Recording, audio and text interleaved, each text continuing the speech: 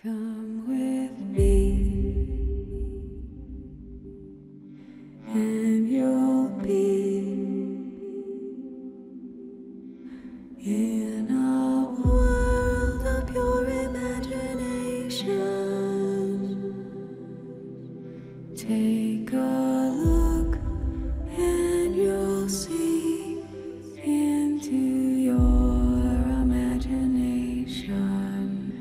We'll begin with a spin, traveling in the world of my creation. What we'll see will defy explanation.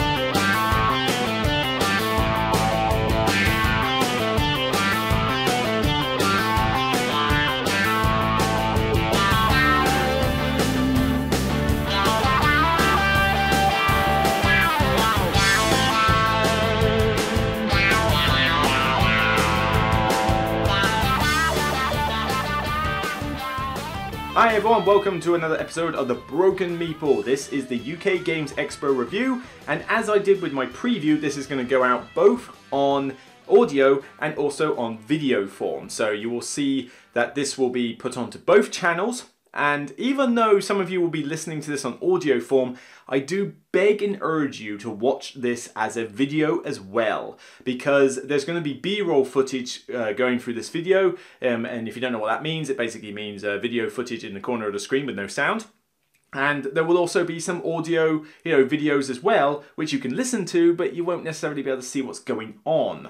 So I do urge you to watch this video at some point, but at least you might be able to get a gist of what's going on from the audio footage as well. So the UK Games Expo is over again, yes. 3.5 days of just fun. Absolute fun. I go up there on the press event on the Thursday evening, and then I spend Friday, Saturday and Sunday in full at the expo just doing what everyone else is doing. Shopping around for games, demoing games, meeting people, just generally having a good time. And again, this was no exception. The UK Games Expo is definitely one of my favourites, if not probably the favourite convention I get to go to. You don't tend to find a lot of new releases like, the hotness there, but everybody I know just congregates there. It's a friendly atmosphere. It's not too big for its britches, but it's sizable enough that there's plenty to do throughout the weekend. There isn't a time when you should be completely bored, and chances are you won't get to see everything while you're there anyway, so you should be able to see all the stuff that you want to see, but then still have some bits left over. There's so much to do, but it makes for a quality weekend. And in order to do this video, it's quite surprising. I actually, for once, have a script. Well, I say script, an outline of what it is I need to talk about, because I had to look through all the footage that I took during the weekend, and there was a bit to sift through. I took quite a bit. So I obviously need to have some idea as to what I'm kind of referring to. So, more on that later. But basically what I was doing was I was going around with a DJI Osmo Mobile gimbal. Basically, it's a phone stabilizer. So you attach your phone to it, you carry it around with essentially like holding a joystick in your hand, and it allows you to sort of pan the phone around while it's filming, while you've got the camera on, tilt it up and down, tilt it left to right. And the idea is that it takes cinematic videos, in the sense that if I was to do it with just my hand, I'd be jerking around like this, like crazy. Whereas if I have it on the gimbal, they should be a lot smoother, and the transitions should be a lot smoother as well. Now, I'm not going to say that's the case 100% of the time, because this is the first time I've ever used it. I've had it for months, never had the time to practice with it, so I decided, right, now I am going to do it for the expo. I'm going to take it with me, and this will be its first test drive. And it turned out pretty well, actually. It's not too intrusive, it's not too hard to carry around. Granted, I should have maybe taken the case with me a bit more often, but oh well, you live and learn. But when I say the case, I mean like the stand, sorry, you know, the stand that you can put it on. So unfortunately it doesn't have an auto panning function on it, or at least I haven't found one where it can just tilt by itself. But you could at least put it on the stand, have it focused on the board and then just leave it there. Whereas normally I have to hold it in my hand and then play the game with one hand, which is a little bit fiddly. It does make some of the videos look almost a bit like Rado style, Rado runs through. But if you're used to that style, then fair enough. You know, I'm hopefully going to use this device in the future to do solo playthrough videos by request. Obviously, do I put it on the stand or do I hold it in my hand and do it like Rado? You give me some feedback. You know, which do you reckon you prefer? Anyway, I digress. That's another topic for another time. So, in general, Expo, positive for the most part. There are some issues, I'll get onto those in a minute, but generally, if you want to play lots of games, you want to see games that aren't necessarily new, but also have been released, but you may not have got round to seeing, there's certainly plenty to do, and I recommend that if you are interested in games, that you find a chance to get to this convention, because it's just so worth it. However, there are some cons. First up, price. The price of the convention itself is relatively cheap, but the issue you have is hotels. Hotels are getting stupidly expensive at the Expo because they've all sort of caught on to the fact that we all want to go here on this particular date. So all the Hilton, the Ibis Styles, the Arden, the Novotel, all of them are starting to jack up their prices like ridiculous levels. We're talking like £200 a night in some places. What? And that is just ridiculous. Shame on you, hotels. You know, I stayed in a Hilton before and that was fairly expensive. This year I stayed in the Ibis Styles and that was getting pretty expensive as well. That was like £100 a night, and for a basic hotel, it's not exactly the Ritz, is it? So next year, as I was booking for next year, because honestly, if you have not booked a hotel for next year's Expo, you really should get on that right now because they sell out pretty quickly. You know, you can find out the dates for the new one. I believe it's the 31st of May to the 2nd of June next year. So those are some dates you should bear in mind. Get booking your hotel now. Or in my case, bed and breakfast. I've already booked a bed and breakfast near Solihull, I think it's pronounced, I forget. But, you know, in a small village nearby. It's right next to the train track though, which is a 4-minute walk to the train track, a 3-minute train ride to the NEC Centre, and there I am at the convention. It's about as fast as it takes me to walk from the Ibis to the NEC Centre itself. And yet, I get a bed and breakfast with cooked breakfast, just 2 guest rooms so I don't have to worry about noise everywhere, quiet night's sleep in a quiet location, you know, no rustle and bustle outside or hotel air conditionings to worry about, and £60 a night. Sweet result, I say. So that's my plan for next year anyway, and I get to still game until about 11:30 at night. Let's face it, after a long day at the Expo, I'm kind of ready for bed by then, so it's not a massive deal that I got to get the last train back. The other cons that I will mention is the bring and buy works well, and there's a lot of great volunteers who run it, you know, fair credit to you. But you gotta be careful. The queues for the bring and buy were a little bit insane at times, particularly if you waited until the last minute to either get into the buy section or to sell or cash in for your games. Certainly, I don't think there's any way they can really improve it, to be honest. You know, they can make it bigger, but it's always going to be full. There's only so many people that can do shifts, and there's a lot of people that want to go around the bring and buy, so there's only so much you can do for that. And the only other con I will mention is that I thought the gaming libraries were a little bit lackluster this year. Maybe all the good games were taken out, but I don't know what the Hilton one was like, because I didn't go into the Hilton at all this time. But the one in the NEC Centre, it was lacking in some good games. I mean, I was struggling to find anything that was either recent or even heard of. It was like looking at a charity shop with the games that you've never heard of in your life, that nobody would know how to play, and it was just bleh. It wasn't that great. I was lucky enough to find a copy of Sushi Go and Olympics there, but it turned out all the decent games had either been taken off the shelf or just weren't there in the first place. And I didn't take any of my own games with me. None of these came with me. I had to carry 2 bags full of two IKEA bags full of games just to get there with the bring and buy. And they all sold. Hooray! Yes, I sold every single game. But it meant that I couldn't bring my own games. And maybe I should have brought a few, you know, maybe a few portable ones. I don't know, but it's more stuff to carry, and I don't like carrying anything unless I've got a backpack. So, you know, it's kind of hit and miss either way. So apart from those few cons, you know, the hotel prices being expensive, the gaming library and the bring and buy being a little bit hard to manage, the rest of the convention is solid though. You've got great publishers, great people, great, you know, guests, you know, for the most part, and, you know, you've got all the games in the world that you can demo, you can get into. Although I will say to publishers, maybe this is another con, but it really depends on the publisher, don't give the games to your demo people at the last second, please. Really don't.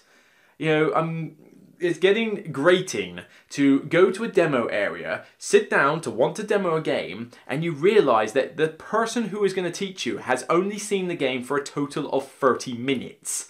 Because you pretty much only gave them a copy of the game whilst at the convention. So they haven't had a chance to learn it and get into a position where they can teach it. So they're constantly referring from rule books, or they're forgetting key rules. And for certain gateway games, it's not such a problem. But you try teaching something heavier if you've not played the game before. You need to have your volunteers clued up on these games before you send them in to demo people. Because nothing turns you off a game faster than someone not being able to teach it well to you. And yeah, I get it, you want to be secretive about a few games, you know, like I didn't want Eastern Wonders to be given to the public, you know, therefore I'll only show it to them now. But you gotta realise that's going to impact on your volunteers' ability to teach demos, and it's not their fault. I mean, I can't learn most of these games in 30 minutes and be expected to teach it over and over and over again. You need time to prepare, so, you know, food for thought, publishers. Anyway, that's enough about the intro for the Games Expo. It's time to talk a little bit more about, you know, specific areas. So for first, I'll talk about just people in general. If you want to meet some of the friendliest people ever, go to this convention. Honestly, everybody who's walking around is just so friendly. We're all there to enjoy games, we're all there to get into the hobby, and I was meeting all sorts of people just wandering around. Not even like people who were looking for me or I looking for them, just people at stands. They were just generally friendly. Like I'd be at a retailer stand and I'd hear somebody ask a question like, you know, which one would be better for us? You know, Eldritch Horror, Arkham Horror, you know, or, you know, what do you know about this game? And if I hear that the retailer doesn't know, because you can't know everything, then I jump in, I give some advice, the retailer's grateful, they're grateful, we have a bit of a two-way conversation about games and who we are, and everyone just shakes hands and is really friendly. It's such a welcoming environment. And I will say, definitely, and this wasn't just when I was helping out the Dice Tower, more on that later, but when I was on their booth or when I was just walking around, the people who came up to me and just shook my hand, you know, said hi, you know, I've read your stuff, I like your podcast, I like your videos, you know, thank you so much for that, honestly. It was really touching at times to hear what you had to say, because some of you had some great constructive feedback about what could be improved, you know, or what you really liked. There was a lot of people that liked the idea of being honest with and integrity and stuff, which really does sing to my heart, honestly, it does, because that's kind of what I'm going for with this. I don't want to hold back. If I love a game, I will sing the praises off the nearest mountaintop. But if I hate a game, I will rant about it until my throat dries up and becomes sore. You know, because I don't have to pander to any publisher, designer, network, or anything. I can be my own person and just give my own opinion. And then you can take what you want from that. You don't have to necessarily follow the opinion, but you can at least, you know, just hear what I have to say and then make up your own mind. That's always the way with this. But the feedback I was getting was just so nice. I mean, there were people I'd never met before who I knew listened to it, and you know, when me and other content creators do this sort of thing, it's very time consuming, it can get very demoralizing at times, you know, when you get like negative feedback, it can just be a big burden, a stressful burden to do. You know, you got to record all this, you got to get the equipment, set yourself up, edit it, all takes time out of your daily life, and for people like me and others, we have full-time jobs. I mean, I envy the people who can do this as a full-time job and get paid for it and survive on that money. But for most of us, we can't, particularly people like me who are small fry. We have to do a full-time job in order to get paid, in order to live and buy games. But this is all just a hobby. No, I don't get paid for this. I get a few review copies every now and again, but that's it. I don't get paid. So, and I don't get extra spare time to do it. So I have to do it when I can.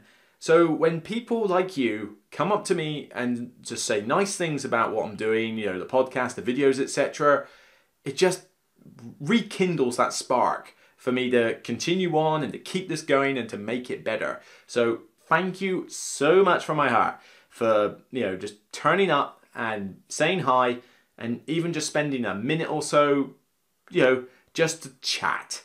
There's nothing better than a decent chat with friendly gamers.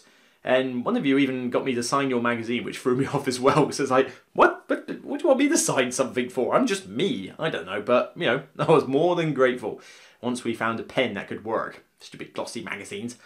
Anyway, but, people in general that were there, there was a lot of good guests. You had Rado running around, helping out the Geekerson crowd. All of them were there. There was a lot of famous people that you know from publishers, like, Ignacy Trevicek, for example, was there for Portal. Once the Portal people arrived, they had some flight troubles. And, of course, the Dice Tower were there. I was there on the Dice Tower booth helping out every now and again. It's what I do each time now. They put out a schedule asking for hourly shifts, and I set myself up doing, say, 2 hours a day to help them out. But to be honest, by the time I get to the end of the convention, I usually stick around for a bit longer because, well, I've done what I need to do. And it's just nice to stay on that booth because, again, you get to chat to people, you get to say hi. And whilst helping out on the booth, I get to chat to Tom Vassell, Z Garcia. Sadly, Sam Healy was not there for the expo, but he was there in our hearts. We wish him. It wasn't a bad thing that he wasn't there in terms of his own thing. It's just his children were graduating, so he needed to be home for that. Pretty good reason to skip the expo if you're pretty honest. But hopefully we'll see him next year. It'll be good to see you again, Sam. Take it from me on that. But even while there, I had Anna Vassenberg. Sorry if I mispronounced your name. On the booth with me a lot. She's a lovely, friendly girl. She does some content for Board Game Blender, I think, specifically. But she's really lovely, really cheerful, great person to sit with. There was somebody who wasn't even on the Dice Tower network, Jason, who, just was a friendly chap. He was purely there for, well, he was in the country for work. So he basically just turned up at the expo and just wanted to help out. He wasn't there to buy games as such, or he wasn't there to, he's not a contributor to the network. He just wanted to help out.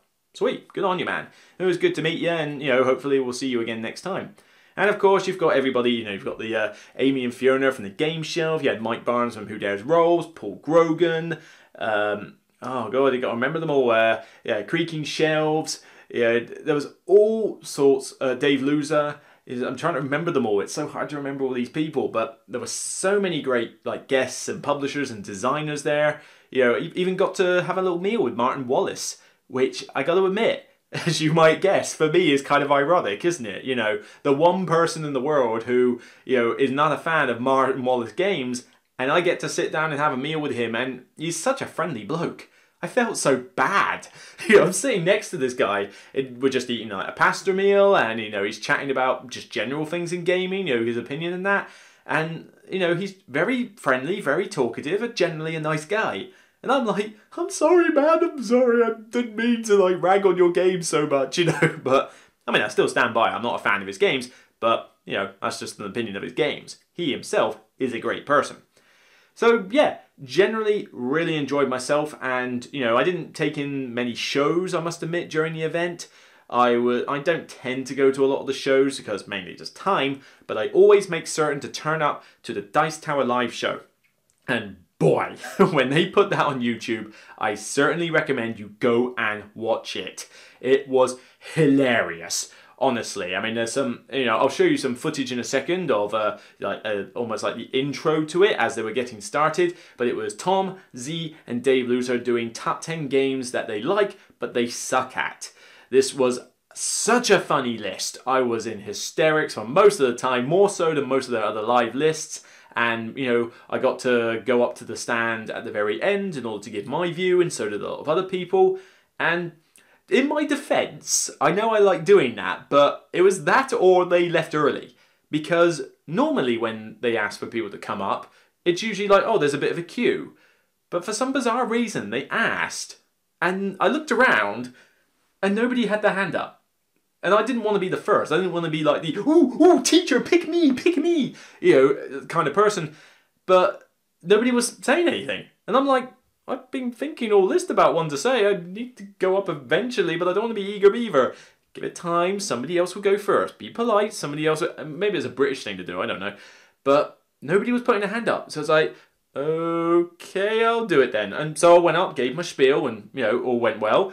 And during my time up there, suddenly one person and another person and another person. So essentially they were looking for a scapegoat to open the floodgates. That's essentially what I did. As soon as I went up there, suddenly another, what, like 10 people went up there and gave their thoughts. And some great ones to hear about, but I certainly recommend you watch that video when the Dice Tower upload it. It was just so good to listen to. Hi everyone.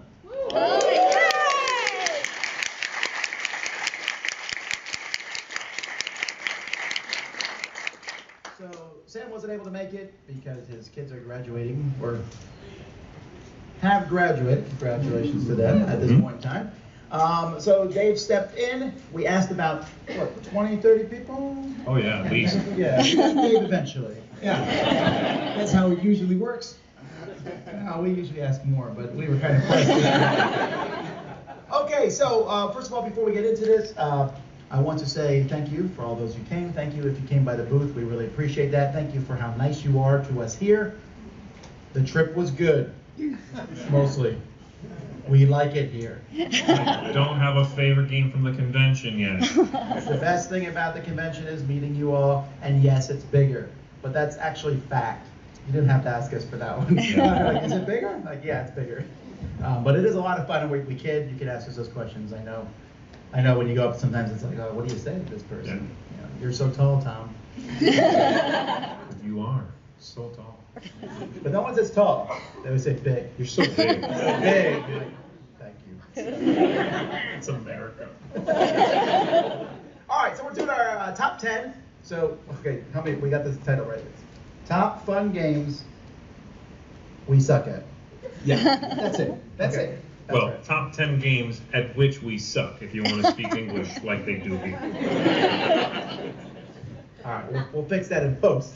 All right, so yeah, people are.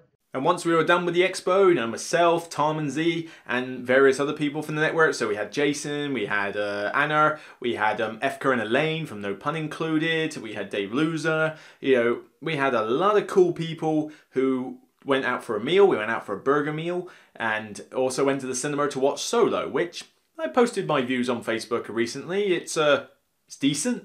It's a decent heist movie, but it really should just not have Star Wars in the title, because I think the stuff to do with Star Wars kind of ruins it, whereas I think it's just its own sci-fi universe heist film, it would actually be pretty decent. So, like I say, it was all good, and I think I had one of the biggest Sundays I've ever had at a cinema at the time as well. So, yeah, my stomach regretted it, but tasted good.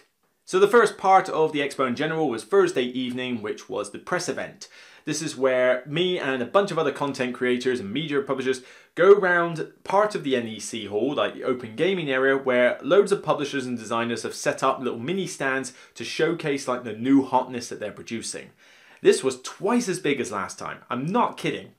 Last year, it's getting bigger each time, but this time it's like, I've only got 2 hours. There's no way I can talk to every one of these people.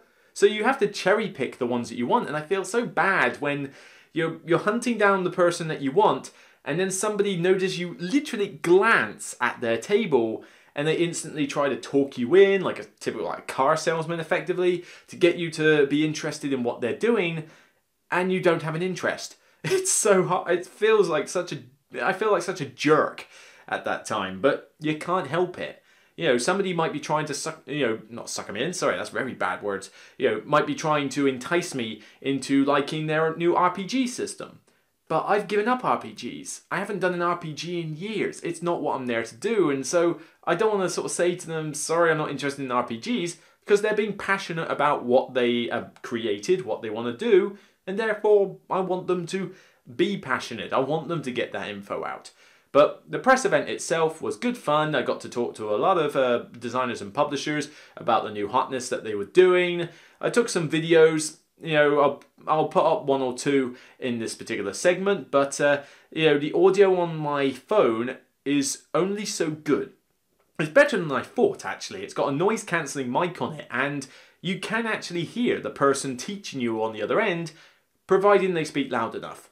might be a little quiet at times, but hopefully some of this footage will, see you through. But generally the event was good. I got to see a lot of different games being done, get some information, and it was like a good taster of what there was to come. So check out this footage and, of 1 or 2 demos being done and, see what you think. If you've got the woodcarver in your village, by the time we get to the second market, which marks the end of the game, you're going to total up everything again, so everything can potentially score 2 times. Right. But in this market phase, we're also going to score these conditional ones, which are your real sort of point score, big point scores. So the woodcarver gives you gold equal to the gold printed on your wood villagers. So that one is going to score that one again, and any other green cards that have got gold printed on them. You know what it is. Yeah. So at the very, very beginning of the game, you flip the first couple of cards off the scenario deck, and it will give you an introduction to read out to everybody else. Mm-hmm. So the introduction to scenario 1 is where they will say, it's exactly what I told you, the P60, and we know this stuff. You then get a card that gives you the modifications to set up the rules, and then the objective. And the 10 different scenarios each have a different objective. So far, so simple. It plays out over 13 rounds, which is the 13 days that Billy has left to live. And every round is made up of 3 different shifts. We reveal the cards one by one, and then the shift manager for each round assigns workers to each shift. The people who are then assigned to the shift... But of course, I bet you don't want to just hear about me like praising people and, talking about press and all that lot. You want to hear about my thoughts on some of the games, don't you? That's what you're really here for, admit it. Well, this is the section where I'm going to do just that. Now, I have footage and photos of this, so like I say, I urge you to watch the video as well as listen to the podcast. However, I don't have sound audio for all of them. Some of them where you can hear the other person teaching or me talking quite clearly, I've kept them and you'll see clips. But there are times where the other person was talking too softly or there was a bit too much background noise, and so I felt it was better to not have the audio in those vids. So those ones you'll just see as B-roll footage in the corner of the screen, but the ones where I felt the audio was decent, you'll see a short clip of what it was I was playing here. However, I'm not just going to use this review to do those videos, because some of them are, I was recording for a good few minutes, 5 to 10 minutes on certain games, and I feel that, you want to see the whole lot. So what I'm going to do is you'll see clips on this show, but I will put up in a playlist on my YouTube channel of the full videos. So uncut, no special treatment or anything, just literally this was the video file for particular games, providing the audio is good enough, and I'll put them on as well. There's not going to be loads because I was only doing so many of those, but what I do have, I will put up for your benefit. So, the first game I want to talk about very quickly is Harvest Dice. This isn't a new hotness, it was out last year, and it's a roll and write game. You essentially have a sort of farmyard of a vegetable patch, effectively. And the idea is that you will roll these different coloured dice. You have 3 colours for tomatoes, lettuce and carrots, and you have a grid map to show your vegetable patch. And as you draft a dice, you must write or draw, essentially, the vegetable that corresponds to in that space on your grid. Your vegetables must stay together, so your carrots must be in one batch, and your tomatoes must be in one place, etc. And if you can't place something, then you give it to this cute little pig in the corner called Pip, who eats up the pips on your dice, and as you get it to certain levels, it will score you some bonus points, as a consolation, but it will also grant you the ability to mess around with the dice symbols. It's a nice little consolation prize if you can't use the actual die. Very simple though. 15 minutes, you get through a game, nice and quick, simple roll and write. It was £9 at the stand. I played it once because I wanted to try it, liked it enough that I bought it. For £9, I mean, it's so cheap. Whether that was a special offer there, or perhaps that's how much Harvest Dice is, but for a score pad and some coloured dice and pencils or whatever, it was just very charming. And even got a little pig miniature to go with it as the start player marker. It's just very cutesy, very light, but I'm hoping that my girlfriend will like this one. So I bought it for £9. Here's some footage of how it plays. So you can't plant this tomato. Right. But you could plant one of these things of lettuce. Give me that. So, however they do the lettuce in this, but yeah. You can do it as a square, you could draw an L, it's really up to you. Okay. Cool. And then I get one more pick out of this. I'll take this 2 of lettuce. Cool. Tomatoes are left over. Yep. So now we're going to increase the value of tomatoes on our board. Pig passes to you. And you're going to roll the dice. Hello, Pip. Good luck. And then you get first pick. Doo-doo-doo-doo. So tomatoes, so veg can only go next to each other in a sense. Exactly. So you could plant both of those tomatoes because you have a 2 spot open. You could plant this lettuce, or you could start planting carrots. You got plenty of room for carrots out here. Take the 5. I'm going to take lettuce. Not the best carrot, but I mean, mine are okay, right? Okay. In any case, all right. So I planted my lettuce there. Your play. Oh, you can do another one. Just stealing all those, huh? Still all the carrots. I'm going to take another lettuce. I'm going to plant it right up here. Here's a little lettuce patch. Next up we have what was probably one of the more sought after hotness of the expo, and that is Century Eastern Wonders. This is the second in the series by Plan B Games, where you originally had Century Spice Road. And I'm ho-hum about Spice Road. I think it's a decent design game, but it's not one that grabs me. I prefer Splendor, but I can see it for what it is. Well, this is the second one in the lineup, and you can combine the two to have one epic version of, Century Spice Wonders, I guess. And wait, I didn't get to see that in action because, to be honest, I don't have the first game, so I wasn't really that interested. But the rule sheet was literally 2 sides of an A5 piece of paper, so can't be that tricky. And I reckon that if you have both games, I think you'll get a kick out of it. Now, Eastern Wonders is essentially Century Spice Road. It pretty much is. You have a map full of these tiles, and each tile has an action that you go to, you build an outpost, and you get to do the action. The actions are exactly like they were on the cards before. Turn this many cubes into this other combination of cubes. You go to ports, trade in the cubes, get points, 4 ports ends the game, highest total wins. Pretty much identical. But it is better. 1 or 2 little additions make this a little bit more enjoyable. Firstly, you can also get points by building the outposts, and as you build the outposts in 4 different types of trade items, you can either get more points by building the same one multiple times, or if you build a variety, you can get special little bonus tiles that give you abilities for the rest of the game.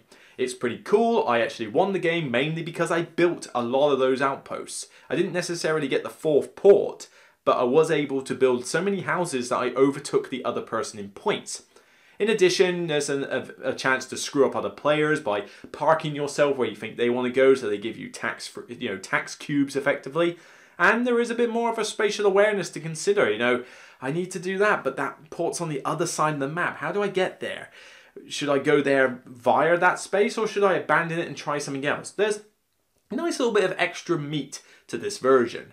Now, I'm not interested in trying out the combination version. I feel like it would just be too long of a game of just pushing cubes around. And essentially that's what this game is. It's just Century Spice Road with a spatial awareness. But it's a decent game. I think fans of Century Spice Road will like this one even more. Unless maybe you want the ultra simple version, in which case take whichever one is your poison really. But this was entertaining to play, looks gorgeous, nice and simple. Century Eastern Wonders. Next we have Ticket to Ride New York. This is the filler game brought out by Days of Wonder to be literally the 15-minute Ticket to Ride. Yeah, you are supposed to be able to unpack and play and pack this away in around 15 minutes, 20 tops. This is the filler version. Most of the time Ticket to Ride takes about 45 minutes to an hour, and this is meant to take a third of that time. That's a bold claim to make, so I had to find out what this was all about. Well, in this one, you're not using trains, you're using cabs, even though the cards use train, cab, buses, the whole lot. It's kind of weird. But you're basically doing the same thing. You connect routes up in New York City, you get the points on tickets, you get the colours like in Rummy, you play them, wait till someone's got 2 or less cars in front of them, and then you score up. Very much identical to Ticket to Ride. However, I was recording this when I was doing playing a game, and literally, I think from start to finish, well, start to scoring up, took us about 10 minutes and 20 seconds, I think, you know, to when we started scoring. And then I think the video I've got was about 12 minutes long, and that was 2 of us playing. So 2 of us, with me trying to do video footage and like trying to play the game with one hand and talking a lot, still got the game done in less than 15 minutes. So it does what it says on the tin, and I'll give it props for that. It's more portable. The component quality is okay. The cabs aren't as good as the trains we've had before, but they do the trick. Smaller box, the board is fine, the cards are nice, you know, they're good quality and they're colourful. But my only thing with this is, who's the audience? Because if you want something for kids, you've got Ticket to Ride My First Journey, which isn't a portable game, but it's easier for kids. This one a kid could understand, but then why not use My First Journey? And gamers, do you want to play a 15-minute version of Ticket to Ride? Or are you like me, where you would just prefer to play one of the multitude of expansions that are on my shelf? It's kind of weird. I don't desperately need a portable version of Ticket to Ride. However, there are going to be some people out there who do. So I think the game is good. I think it works. I think 4 players could easily do this in about 20 minutes if they know what they're doing. And 4 players would be pretty cutthroat as well. It's a small map. But yeah, if that's what you want, you know, a portable 15-minute Ticket to Ride, then this one does what it says on the tin and you should give it a look. Otherwise, I'll leave that up to you. But here's some footage nonetheless. Right. Right, well I'm going to get started straight away then. So, 2 green, 2 taxis, Wall Street, Soho. Because that's where you want to go. Can play 2 pinks. Discard pile that to go. Greenwich Village to Gramercy Park. Gramercy Park. Oh, I see, that's where you like to go, is it? Huh. I mean,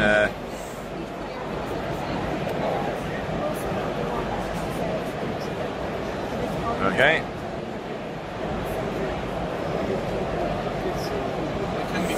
I will stick 2 red. Oh, you have got multicolored taxis. Where are some multicoloreds? I really like this gadget. To drop into the Empire State Building. So, as long as I don't give people motion sickness, I suppose there's anything with this. I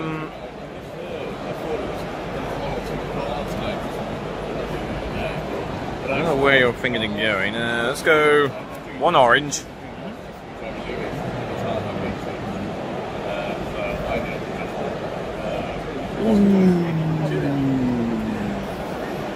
My goodness me, you're gonna take a green. You didn't want to go to Times Square anyway, did you? Not anymore! I got a poster on my wall for it. It's where I want to go.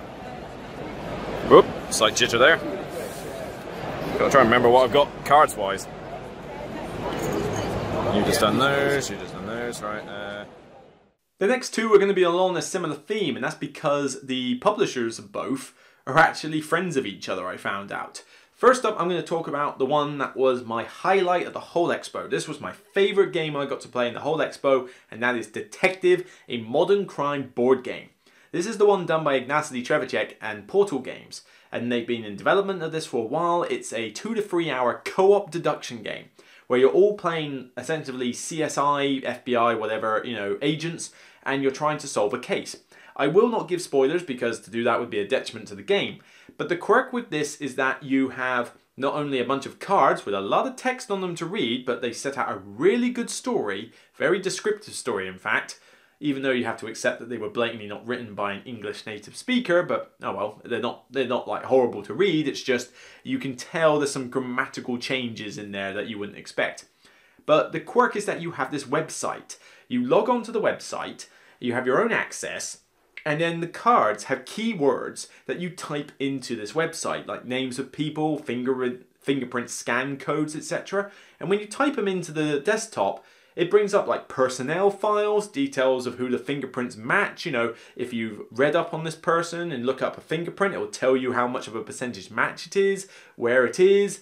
There's information on there, and there's even like little links to actual, you can't like click on a hyperlink, but the card will tell you to go look up this particular thing, like say, I don't know, I'll give an example, the Battle of such and such place. And, you know, you can look it up and you can go on Wikipedia and find out more about it. So you can learn a bit of history while you're playing this game. It's really neat. But I was the tech nerd and I was on there, you know, being the sort of geeky CSI secretary, effectively. But there were 4 of us. We had Ben, I'm sorry I forget what the name of his podcast was, but you know, here's a picture of him anyway, you can see it. But you know, he was doing the reading of the cards, and he should be his own audiobook guy, because he's very good at doing the voices and getting the funny accents and stuff. He was great at reading the cards and giving us that story. I also had Amy from the game shelf there. You know, she was there doing a mind map, because you really need to take notes in this game. But her mind mapping skills are somewhat to be desired. I mean, I'm not exactly the best like handwriting person either, but by the time she drew all these notes and that, it was almost like it was not so much a mind map, it's more of a mind maze. It was quite amusing trying to follow it, but you know, bless her. You know, they were useful notes, and you certainly do need to take them. We also had Mike Barnes from Who Dares Rolls, who was there mostly talking about food.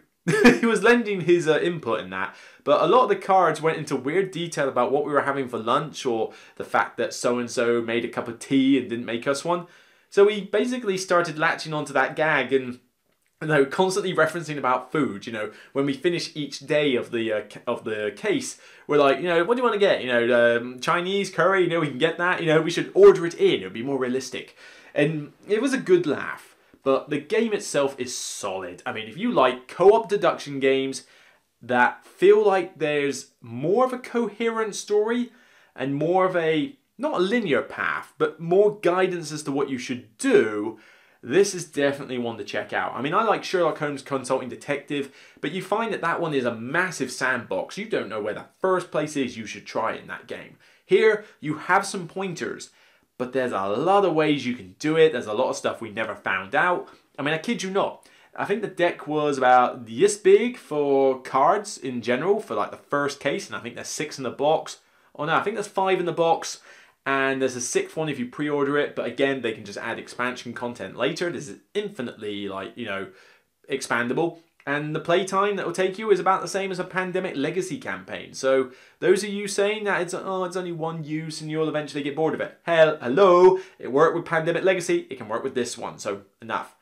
But we had a card count about this big to begin with, and I think we had about yay big. I know you can't hear this on audio, but put it this way, I think there was still a quarter of that deck at least, maybe even a third of it, that we hadn't read. And we got through a lot in those, what, 2.5 hours tops we played the game, you know, before we finally tried to solve the case. And Ignacity, being Ignacity, wouldn't even let us read the epilogue. You know, so we have to play this again. We don't know how it ended. We don't even know how well we did. We had a percentage score, but we don't know whether that was good. We don't know what questions we got wrong. So this gives us a chance to replay it and try different tactics. But wow.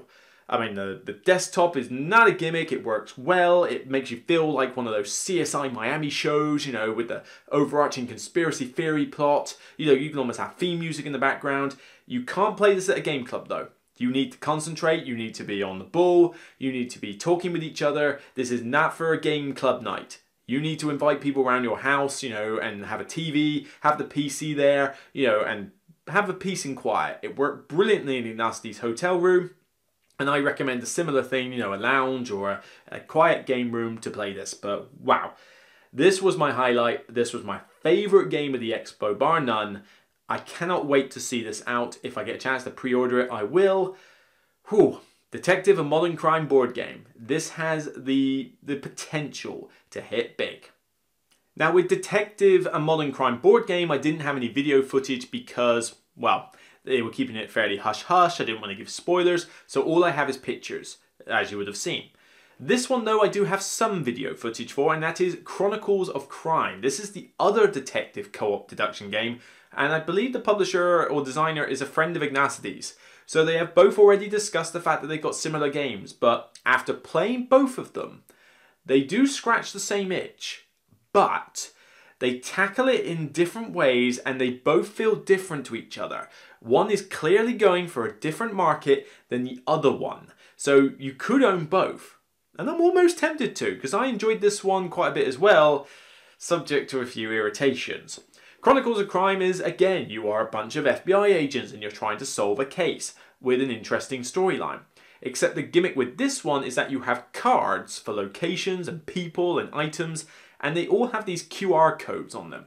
And the idea is that you scan it with your phone and it gives you the text on the screen via an app. You can also look through a crime scene by using these VR goggles or just looking at your phone in panoramic mode. More on that later. But essentially it's a bit like the one I just mentioned. You're trying to solve a case, you talk to people, you use your assets, you review items, you make clues, and eventually you try and solve the case via some multi-choice questions. Much in the same vein as Detective. But this one definitely is a lot quicker to play. It is probably easier in terms of figuring out the case compared to the other one. You don't have to read into as much detail. But here's where it starts to slip a little bit in comparison to the other one. And I'm sure they can iron out some of these wrinkles by the time it releases, because I don't think it was a full-fledged copy. Firstly, in fact, everything's all to do with the app. Because the app has some issues. Firstly, when you look over that crime scene, it is so easy, even in panoramic mode, to miss out vital clues. And if you miss out that vital clue, then you'll go off on a tangent somewhere, you'll waste time, your score will be low, and you won't realise you've done it. It's a bit of a pain. And it's worse if you use the VR goggles, because in there, some of these things will become blurred and you won't be able to make out whether that's an important thing or not. Because you have to look at this and you've only got 45 seconds to do it in, so you bizarrely have a timer. I don't get why. And your teammates have to look through all these cards and try and pick out the stuff you're talking about. The problem is you need to review all those cards before you look at the crime scene, because otherwise you don't know what you should be talking about or looking for. So I'm hoping they'll make that a little bit more streamlined, a little bit less fiddly, and a lot less able to completely go off the rails if you make a mistake. Secondly, and this is the biggest irritation, and I hope to God they fix it. Basically, when you talk to a person, you have the ability to say goodbye. But when you're talking to that person and you scan anything else, it's like you're talking to that person about the item or that person or that location. The problem is that you keep constantly forgetting to say goodbye. You have to press a button on the app to say goodbye to the person. So you'll get a piece of information and you'll be like, oh yeah, we could talk to the scientist about this, scan, and you realise you've just talked to the person you're still talking to about the scientist they've never met. It is frustrating when you do it once or twice. It is anger-inducing when you do it 6, 7, 8, 9, 10 times. Constantly we were doing it, and each time you're wasting valuable time, wasting points. I hope there's a simpler way of reminding you to say goodbye to someone, or that they give you like an "are you sure" prompt or something, because it was far too easy to forget that you're still talking to that person. You know, quibbles with the app that I'm sure can be resolved by the time it gets released, but you know, other than that, I thought this was a solid co-op deduction game. Chronicles of Crime, you know, here's some footage to tie you over, but this is definitely attacking an audience where they need shorter play length, easier rules, you know, easier cases, even though they're not like that easy. But yeah, basically the shorter, lighter version of Detective and Modern Crime board game. See what you think. Well, he might. I mean, I don't know. I think an autopsy might not be a bad idea though, because it took several minutes for her to die. So exactly, if it took several minutes for her to die, I'm not sure the shovel was used. Yeah. Although we could have that looked at by the scientist as well if we need to. We could do. Let's try to go on. Let the doctor have his work. So. Do the body first or do that first? No, it'll just be about her, won't it? Or will that tell us about the body? Yeah, how do we scan? So if we want to do an autopsy on body, do we just use that QR? You just need to call the doctor first, so to scan the doctor, and then you may ask him about anything. So then you scan the victim's body to ask the doctor about the victim's body. Okay. You have called the morgue. Do you have a body for me to study? And then you point it at this poor lady. It was Emile Gerard. We now move on to Reef, and there is not much I can say about this game apart from show you the footage. This is a new game in the works by Emerson Matsuchi, I think his name is, same bloke who did the Century series. This is another gateway game by technically Plan B Games, but this is their new publishing branch called Next Move. The idea is that this is going to be gateway level games that all have 4-letter words as their title. Kind of weird, because wasn't Plan B already doing gateway level games? Hard to say really, but Reef is the first one. And what you are doing is that you are drawing a card and playing cards. Pretty simple, but what you're doing with these cards is you're collecting these reef segment pieces of different colours and you're placing them on this grid map. And you can place them in separate spaces or you can pile them on top of each other. You play a card and the top half tells you which segments to pick up. The bottom half gives you a chance to score points based on how your coral reef is looking. It's so simple. That's all you do. Pick up cards, play cards, get segments, score points, wait until one of the segment blocks has completely depleted. And that's it. So simple. There's not much more I can explain. It is that simple a gateway game. But there's some good tactical depth, turns are really quick, there's very little downtime. And what did it take us? 15 to 20 minutes to play a 3-player game once we got the rules down? So simple. And it's so colourful that it just pops. This is probably the second favourite game I played at the Expo, and keep an eye on it, because this has the potential to hit big as a great gateway game. And when this gets released, I have to admit, if it continues to be as good as it is, if this doesn't get nominated for Spiel des Jahres, then I am calling foul on the Spiel Awards. Because this is a game that I played where I thought this could be a Spiel des Jahres nominee, possibly even a winner. It's that well geared to families. Check out this footage and see what you think. Man, lovely reef. It's not my turn. No, I think it's my turn. Okay, Please. This is the one that Tom Vassell actually, like he was saying at the booth yesterday, he played this, demoed this, and said it was better than Century. And he likes Century a lot. That's impressive. Well, it's done by the same guy though, and it is another one of those like play a card, do stuff. It's like, alright, I'm gonna. Ooh, maybe I should grab that card first. Yes. I suppose I gotta watch the colours as well though, because they're gonna go down. The fun bit though, it comes like Ticket to Ride or so when I'm trying to manipulate a hand of cards with one hand so I don't win the base.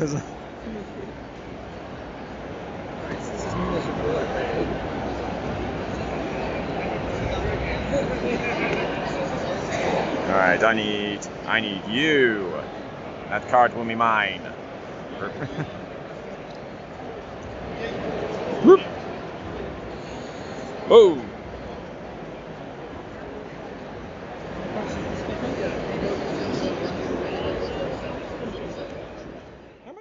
Okay, 2 more games. First up, we'll go very quickly on to Agricola, All Creatures Great and Small, the Big Box. Some of you have already played this game, so I won't dwell on this too much, but basically they're now releasing Agricola, All Creatures Great and Small in a kind of a big box version, and basically it will have the base game and 2 expansions. They're all together, nicely organised, much easier with some upgraded components as well. But with this game, it's the 2-player version of Agricola. You are building a farm, you're building this, it's not so much in the way of growing, you're building pastures and getting lots of different animals, building fences and upgrading your house, getting some buildings. The special buildings can change from game to game. It's a simple 2-player worker placement game. It's a very cool little game. It's definitely a lighter version of Agricola, not as punishing, but has that cool feel of put the little pastures out and collect the little animals and stuff. It's really cutesy, but I really like it. And, having a big box version means that you can now have all those special buildings and you only use a few in each game, so all your games can be really varied. I look forward to getting this in a nice big box edition, but check out this footage for more info. Right, my turn for the wood. Wah! Yeah, I thought you might. Well, you can never have too much wood. I'm going with 1 of each. I'm going with 1 of each.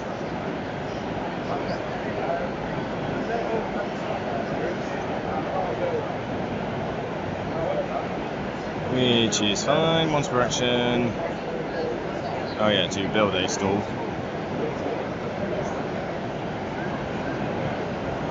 I'm gonna... stone. I'm gonna go grab some stone. big collection of resources. Really.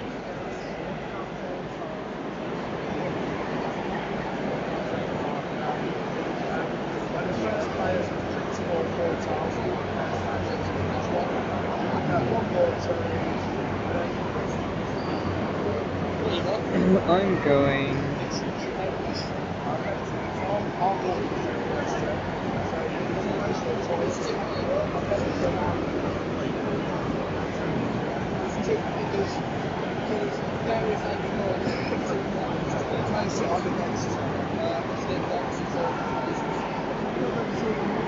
Difficult.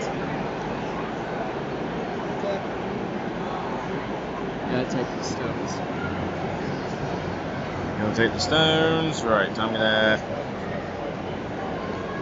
hold in. I'm gonna have half a timbered house. Giant, awesome house. The stuff. All the stuff which you could possibly afford now as well. So I was a little bit like, no. Actually, no. You needed the wood, but I wanted to. Yeah, I want to take the big house. Worry about the farm in a minute, but you can have another horsey in there. So. I'm going to build a stall. Stay. Yeah, stall. And finally for this video, and there may be occasional other videos I put up on the playlist of other games I'm not mentioning in this review, we'll have to wait and see, but I don't want this video to go on too long, so we need to wrap it up eventually. The last one I'm going to talk about though is The Troubled Life of Billy Kerr. I think it's called Holding On, The Troubled Life of Billy Kerr. This is by Hub Games, and I rag on a lot of publishers about, oh, I want to see more innovation in games, why can't you come up with new ideas and new ways of doing things? Well, somebody answered my call and came up with The Troubled Life of Billy Kerr. This is a co-op game with cards. Basically, a 60-something-year-old patient has come into the ward with heart attacks. He's called Billy Kerr, and you're trying to save his life. This is played through a card deck that has 10 scenarios in it. Each one apparently plays very differently. But throughout these 10 scenarios, you're living a story. You're getting an insight into this patient, what his life was like. It's based on pseudo-history, there are real events, even though this guy is a fictional character. And it's it's semi-legacy. I mean, you don't destroy any components, but once you've played through it, you know the story. But you could give it to someone else and watch them play through it, and, at the end of the day, you'll be playing for the same amount of time as a Pandemic Legacy game, so can't really say bad things about that. You'll get your money's worth out of the game. But the idea is that you flip cards over onto this little board, and they will have either emergencies or things that you can do with the patient, and you have to react to them. You have shift managers, you take it in turn, you have Meeple assistants and stuff, and you have to allocate the Meeples in such a way with the limited resources you have to try and keep him alive. His health will deteriorate, but in the first scenario, what you're trying to do is find out more about his next of kin, so you're trying to piece together his memories. And the idea is that you collect these cards from different parts of his life that all have partial memories. And the artwork's really nice. It kind of blurs out the outside of the picture but hones in on a specific element. So you might see a boy holding hands with someone having a play, but you don't know who he's holding hands with, you don't know where they are, and I won't spoil any more than that, but you then find the clear memories that overlap them, and you say, oh, that's the memory. And there's nice flavor text, and generally it's a very interesting little story. I have a feeling that this is going to be one that's going to tug at the emotion centers when you get to the later scenarios, and not every scenario is like this. I mean, the first scenario, you have to find out about his next of kin, piece together the memories, and you win that scenario. The other 9 scenarios, I've been told, are fairly different, and everything you need is in those cards and in the box. So it's not like you have to get extra components. I'm a little bit concerned as to whether the co-op aspect of this is going to be as good as it can be or not, because when I was playing it, I was enjoying it, but I didn't feel like I needed the other players there. I felt that this could have just been easily done as a solo game. But if that's the case, no problem. I like solo games, and I would happily play this one solo only if that turned out to be the way to do it. But as innovation goes, this is something different. I haven't seen this type of game before. It's unique. It was entertaining. I feel that this is going to be a good story as you go through. I'm excited to see this one when I think it comes out around Essen. So Troubled Life, the Holding On, The Troubled Life of Billy Kerr. Too long of a name, hate it. But, it's certainly a unique game, and I'll look out for it. Here's some footage of how it plays. And I'll jump in when I need to sort of like give you a guiding hand. So, shift managers, please reveal your next card. So round 2, we have 1 tier token available. Great. No, I got this thing. Oh, 2. Oh, it's nice to Yeah, hit in there. there's one there, there's one there, you're okay.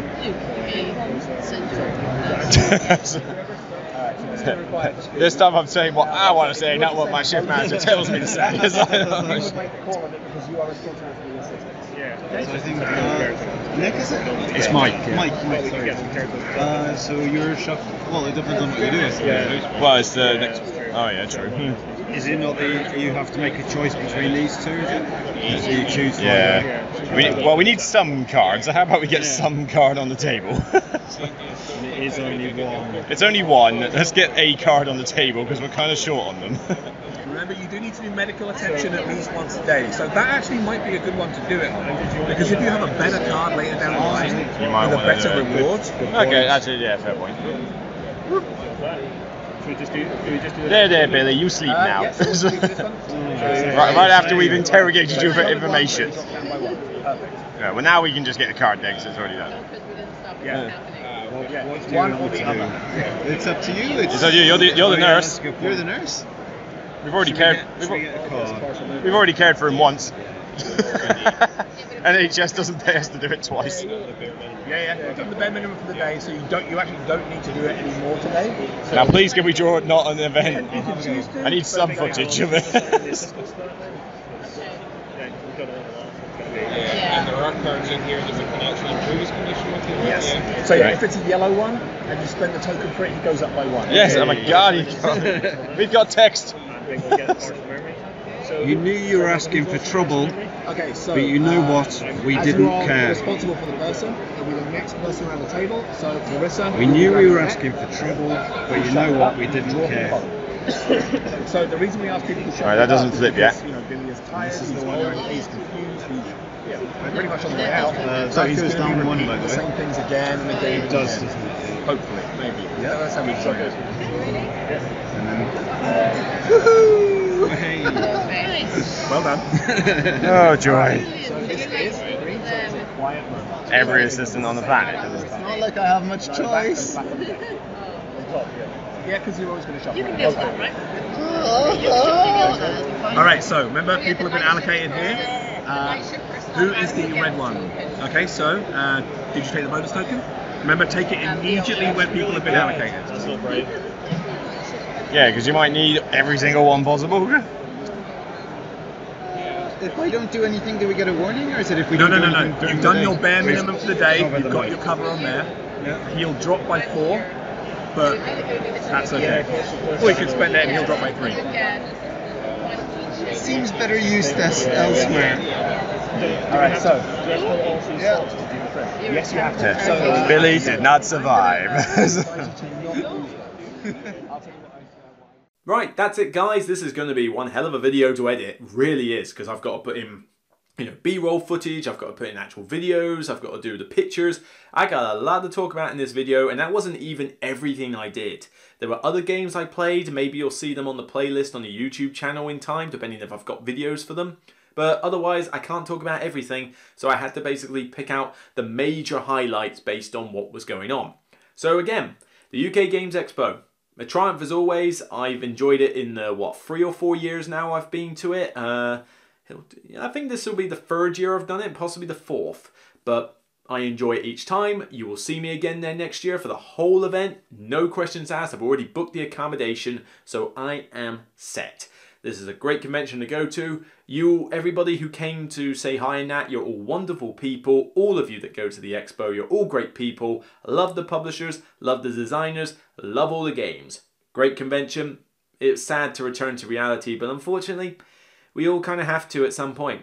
Oh well, I'll see you at Essen anyway. So that's it for the UK Games Expo review. Hope you enjoyed this video. Hope you enjoyed the other stuff that I put on the channel in good time. Hope you're enjoying all the other stuff that's been on the channel in the last week or so. All the top 100 co-op games with Jason Perez from Every Night is Game Night. I highly recommend you watch those videos. It was a great laugh with me and him on Google Hangouts talking through these games. There's the top 10 Turkey should be out any day now if it isn't already. There's reviews for the Arkham Horror LCG expansion, the Sanctum of Twilight Mansions of Madness expansion, Decrypto, and of course, games that I bought at the Expo. I will try to do some reviews on some of those, maybe the newer ones rather than old stuff that you've already heard of, but we'll see how that goes. There's plenty to come in the future. And of course, eventually, yeah, you know it's coming, we're getting to midsummer, the end of summer, which means top 100 games of all time. Yes, I'm going to have to redo that list. I better get started on collating my... I want to play some of these games from the Expo first, in case they could make the list. But yeah, sooner or later I'll be doing that list. There will be another 10 videos for that, so I hope you look forward to those as well. That's it for me on this episode, special episode in fact, of The Broken Meeple. See you next time. If you like what you see, subscribe to the podcast, the YouTube channel, or just get in touch with me on Facebook and Twitter. But whatever you do, whatever convention you go to, whatever games you're playing, just remember, as always, as I always say, remember, it's only a game. Take care, enjoy, and have fun gaming. See you next time.